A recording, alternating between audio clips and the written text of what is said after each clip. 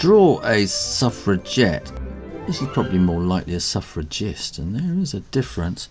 Draw the head about like that and a neck, and then we're going to want to have a kind of a body about like that, and then we're going to have skirts coming about there, and then we're going to want feet about there, which means then we can think about where she's going to have a banner saying votes for women round about there. So then we want this at a slight angle like that, because you tend to hold a banner at a slight angle, and that will be about right. So we'll just do something like that just to get us going.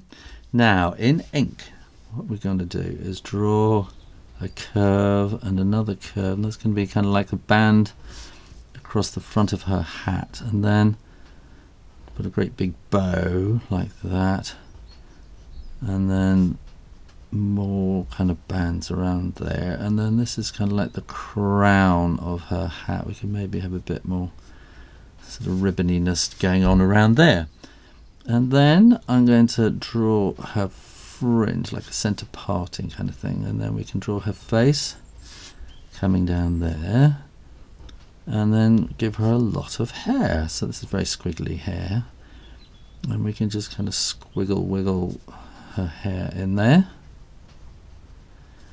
and we'll give her some eyes and a nose, and I think she will be shouting votes for women. And then I think we will, right, yes, let's come down here. So we'll give her her neck, and then come around there like that. So I've slightly adapted this from a cover of the Suffragist magazine, and there were the Suffragists and there were the Suffragettes, and the Suffragettes, they were the ones who kind of ended up in prison. They were more radical, and they would be, you know, sort of throwing themselves in front of the king's horse and doing things to get themselves arrested, getting themselves into prison, that kind of thing. So they were kind of the really serious campaigners, and then I'm not saying less serious, but most people, you know, have families and things to worry about and jobs to keep and things, and didn't want to end up in prison. And so they were the Suffragists, and they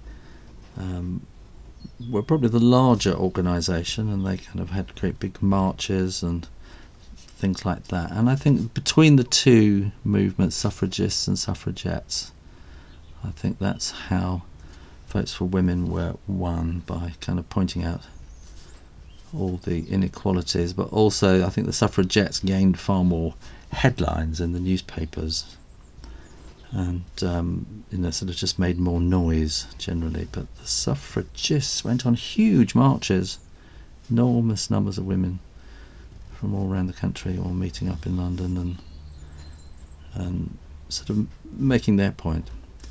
So we want to draw this kind of outer skirt, and then we might have some kind of ribbons around the bottom of the inner skirt like that, and slightly wavy at the bottom. Now feet are always difficult, so what I'm going to do is going to come down just slightly to one side and then up, so it looks a bit like a sock like that. And then we're going to draw the shoe, so that will come there and up in a kind of an S and a heel.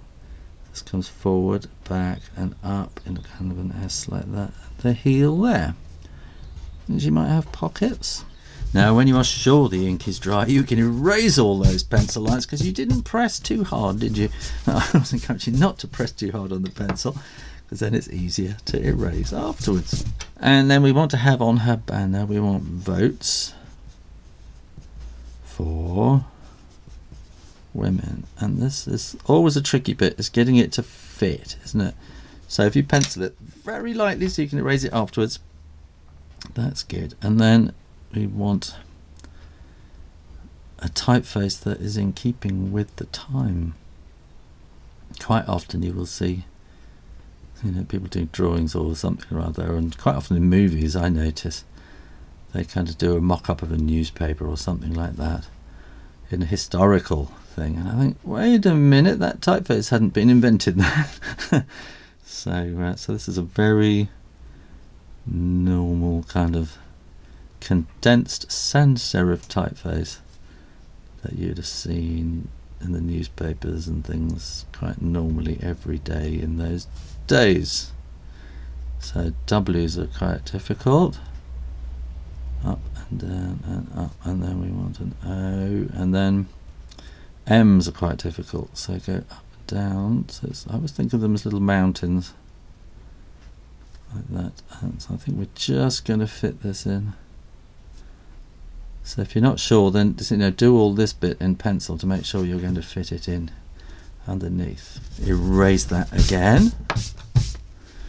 And I'm going to put a little bit of shadow in under there, and maybe a bit of shadow there.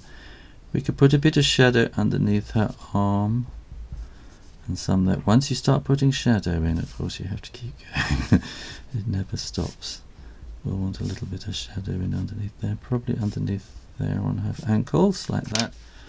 And then we can put some shadow in on the ground as well, like that, and maybe we could put a horizon line there in the background, and then I'm just going to finish with a little bit of shading around on her hat, and because I just can't stop, I'm going to add a bit more shading on her hair like that, and because she's got such a large brim, I'm going to put a bit of shading across her eyes there as well. Oh, and underneath there, you can never stop, you see. There we go, how to draw a suffragist or a suffragette, real easy.